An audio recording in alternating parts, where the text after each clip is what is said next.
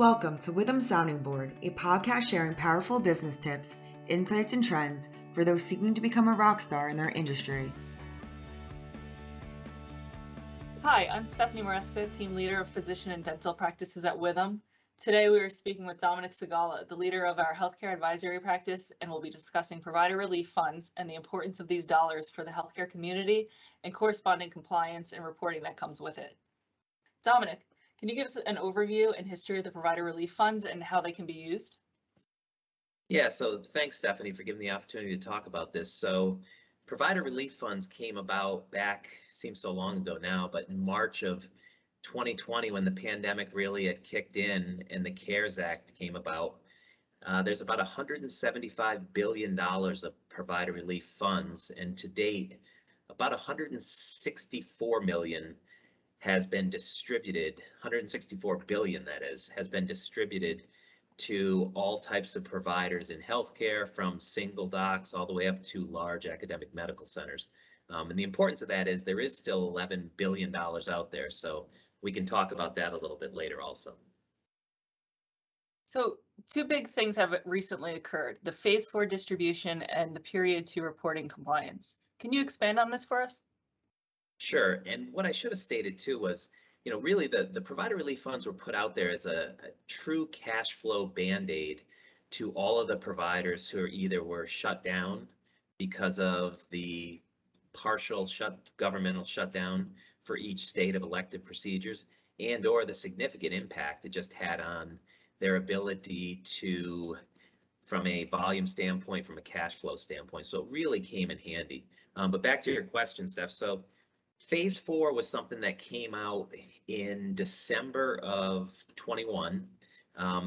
Applicants applied for it based on their quarterly losses for the last 2 quarters of 2020 and the first quarter of 2021. And the goal for this phase 4 was really to get money out to the smaller providers and those who were still showing operating losses. So back, I believe it was December 16th, about $7 billion was released for the phase 4. And part of this phase 4 was also monies being distributed for the rural applicants. About $2 billion was sent out for the rural applicants. And then just recently, in about 2 weeks ago, end of January, there was another $2 billion that was released for phase 4. So all in all, there's been $9 billion released in phase 4. $2 billion for the AARP, or what they call the rural payment, and there still is approximately another 9 to 10 million, and that reconciles back to the 11 billion that we talked about. Again, I got it confused. 9 to 10 billion that's still out there potentially for more distribution, and there's been a lot of lobbying efforts from the American Hospital Association, the physician groups, to try to get these other funds out there. So that's the importance of the phase 4 and the dollars that just came out. The reporting period 2 that you asked about. So each one of these tranches of money have a corresponding use period and reporting period. So this reporting period 2 that we're now in, which is defined as the first quarter of 2022, any provider who received any type of provider relief funds with dates of July 1st to December 31st of 2020, that was the period, the date of receipt. If you received funds during those 2 quarters, Q3 and Q4 of 2020, you had until the end of 21 to use those funds. And now in Q1 of 22, you have to report on those funds. And what that means is you have until March 31st to go into the HHS Provider Relief Fund portal and fill out the requested information to assure you're in compliance with the use of these funds. Because as everyone recalls, when they received these funds, they had to sign an attestation form. Part of that was the compliance of the use of these funds and the reporting of these funds. So that's a really long-winded way, Steph, of answering your question of reporting period 2 and phase 4 for the provider relief funds. Great. As far as phase 4 goes, have there been any important changes in the phase 4 money, how it can be used versus previous tranches? Yeah, so that's a great question. So in previous tranches, really what you hear is there's two ways to utilize these funds. Again, the goal is to not have to send this money back to the federal government. And the two ways are either incurring incremental expenses you incurred because of the pandemic. So different from PPP. PPP was salaries and rent and utilities. Those are not incremental. So incremental expenses because of the pandemic would be any type of expense you incurred, such as additional cleaning supplies, such as if you had to expand, or telehealth costs, or cleaning because you had to have a cleaning service come in. So, and the definition is any dollars used to respond, prevent, or prepare for the pandemic. So step one is any expenses that you can document to you that were used for the pandemic goes against these provider relief funds. And step two is something called lost revenue. Lost revenue, very simply, is you take your quarters of 20 or 21 and you compare them against that same quarter of 2019. If you had a drop in cash receipts, if you're cash basis, or revenue, if you're an accrual basis, that delta is defined as lost revenue. So let's just say I received $100,000 in provider relief money.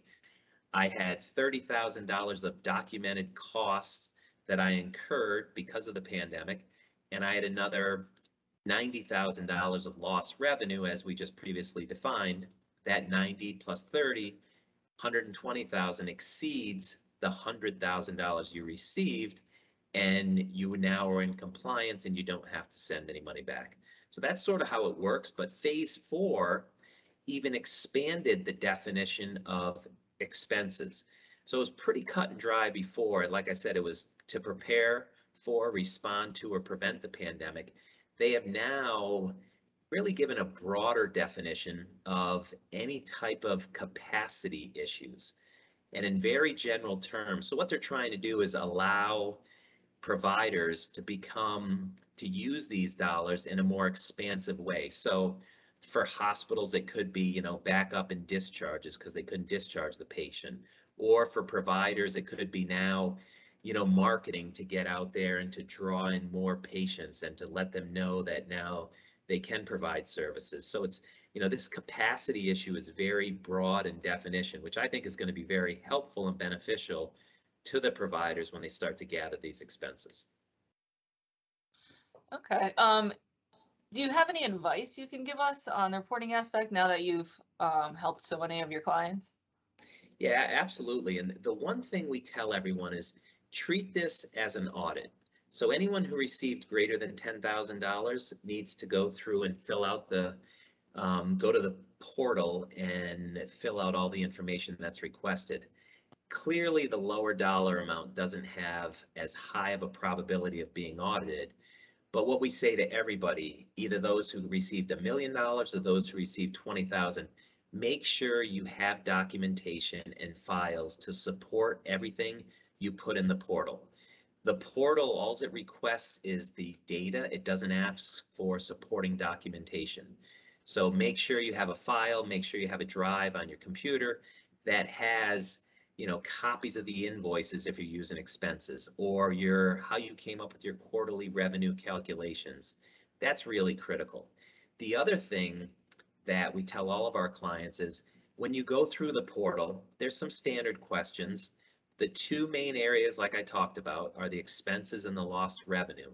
But they do ask for a lot of what I will call gathering of information for the government. So they're going to ask you for head counts.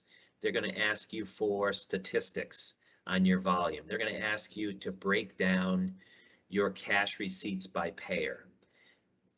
What we've received clarification from HHS on is that is not as relevant.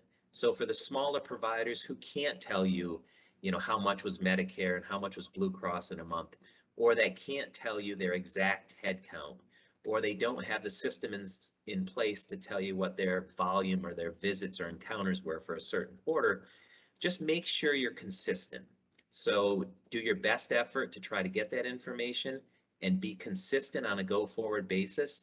But those categories that I just spoke about, it will not have any impact on your provider relief funds, because that again is driven by your incremental expenses and your loss of revenue. And one more thing to that stuff is anyone who received greater than $750,000 will have to receive either a program-specific audit or it be part of their A133 audit. And when the auditors, such as when we with them, would go in to audit this, the two areas that will be audited are the incremental expenses and the lost revenue. So that is why we have told our clients the statistical piece, the FTE count, is not as important, but just make sure you're consistent. But we don't want clients spending days and weeks trying to, gather this data when it just isn't as relevant in terms of either the reporting of it or if you have to go forward with a type of program specific audit. So those are really the keys. And what I would recommend is reach out to your advisors. There's some great FAQs, frequently asked questions, on the HHS website. If you just Google Provider Relief Funds HHS, there's some really good clarifications out there. And register for the portal. You can go in and look around. The great thing about the portal is you can start off and do an hour one day and hit save. Everything's saved. You come back in and you work through it again. And what we've been doing, Steph, with most of our clients, we tell them the data they need, and then we get on Teams, they share their screen, and we assist them and walk them through because we've done it so many times. So it makes it more of an efficient process. So for those of you listening to this, what I would recommend, reach out to your advisors. If your advisors aren't assisting with that, you can absolutely come to us and we can help you walk through this process and make it pretty painless. So I think, Steph, that's what we've learned over the past year. We have this period 2 reporting coming up, and now with the phase 4 money that just came out, that reporting period isn't until 2023. But the reason I say that is, get familiar with it because we will have to do at least another round of the reporting for these funds that came in.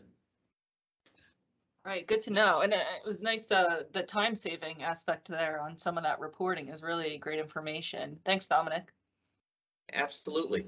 And appreciate you having me on and talking a little bit more about the provider relief funds, and hopefully this 11 or so billion that's still sitting out there at some point will be released to the providers, because to be honest, it's not only, the Omicron and everything we went through, but now they're facing the labor inflation and the high cost of all of the labor out there. So it could come into use. So more to come on that, but thank you for the opportunity.